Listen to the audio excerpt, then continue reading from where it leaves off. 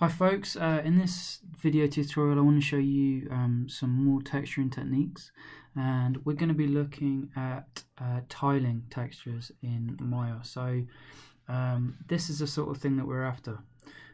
This technique is good for things like walls and roads, any part of your level which requires a nice simple texture that you don't want to spend too much time on. You want to just get a nice basic texture there and then repeat that, saving you obviously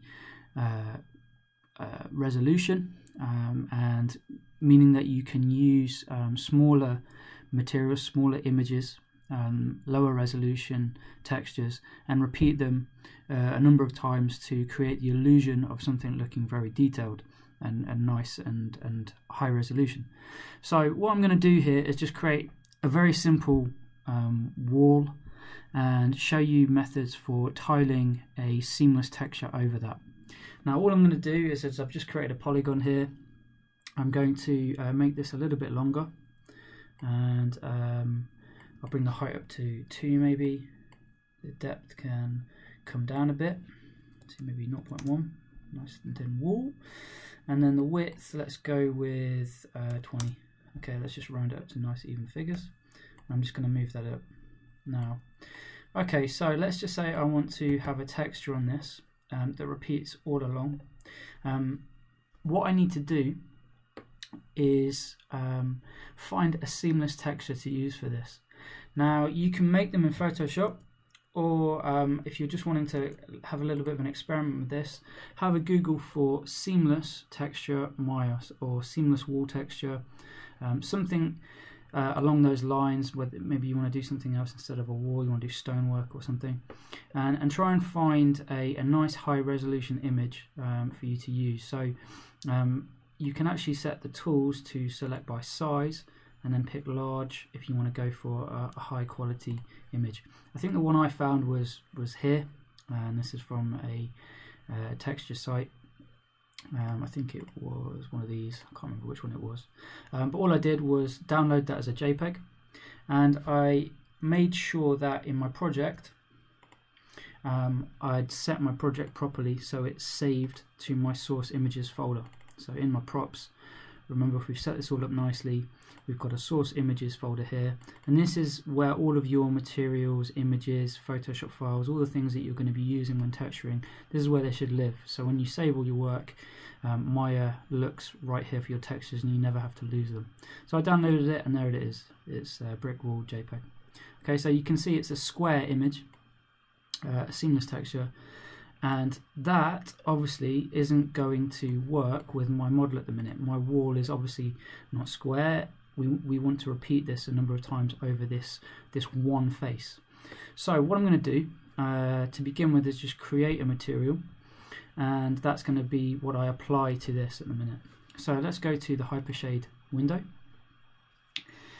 and take a look at things here. So as I always say, remember, you have got a texture on here at the minute. It's just a very boring grey Lambert. What we want to do is create a new Lambert. Lambert for things like brick and concrete, anything that you don't want to have any kind of reflective quality. So I want this to be matte, very simple. And instead of a colour, what we need to do is on the properties editor here, we need to come over and select the little checkered box. And this will allow me to tell Maya to look for other things instead of a colour value. So what I'm going to do is pick File. Okay, so now instead of looking for a colour, it's looking for our texture, our file, our JPEG. Open the little window, and if you've set that up correctly, it will take you to your source images folder, so you don't have to go searching for things on your computer. And there we go, brick wall. Let's open that up. You can see in the preview window, we've now got a unusual teapot. We can see what that would look like on cloth, the shader ball, hair, nice. So we can start to see how that's going to look when we start applying that to objects in our scene. And let's do that now. Let's see what it looks like. So if I have this object selected, Again, if you haven't set this up so you've got a viewport in here, if you you can do that by window viewport and drag it in there, or you can just be working between the two views. And what you can do is, if you double click the middle mouse button, you can drag this onto here and it will apply that material to the object.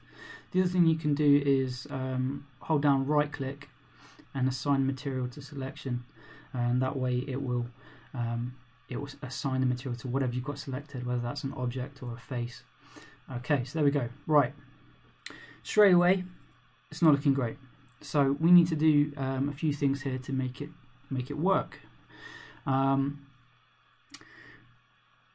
Oops.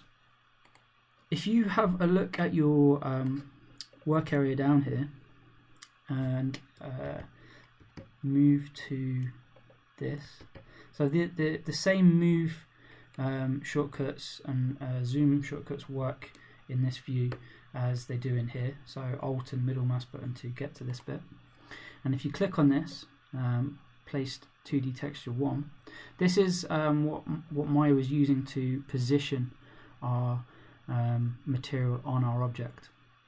So if you have a look on this, if you haven't got it open, this is the area you want, so the placement attributes.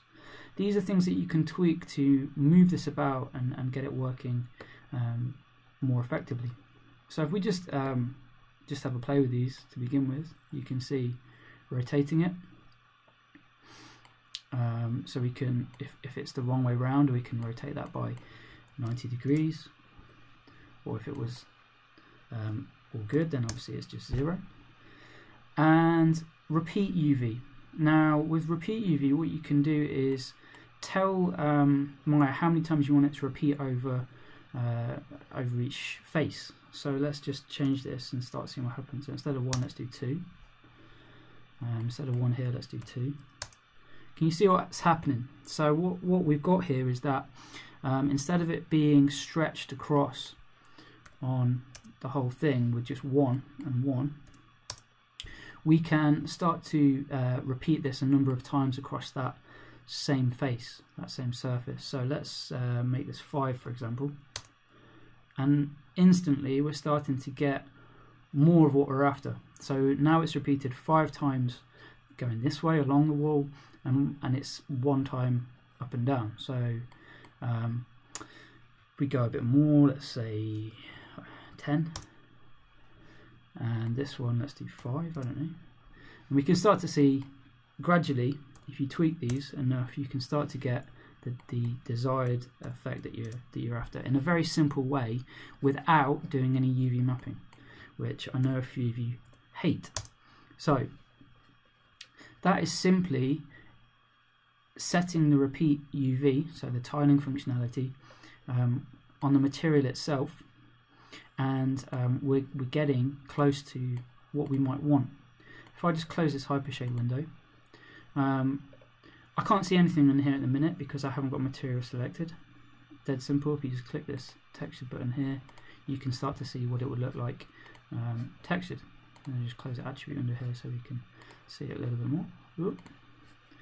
And there we go. So much better. Now what you will notice is that we've got this nasty texture running along the top, and that's because we haven't applied a UV map to it. So again, in future videos I will show you other ways of getting around this and applying different textures to the ends and tops of walls to avoid this. So that is basic tiling, and this will work really well for buildings, roads, all of your kind of main sort of hard edge surfaces in your level. So have a go at using some seamless textures and have a go at texturing different surfaces in your level.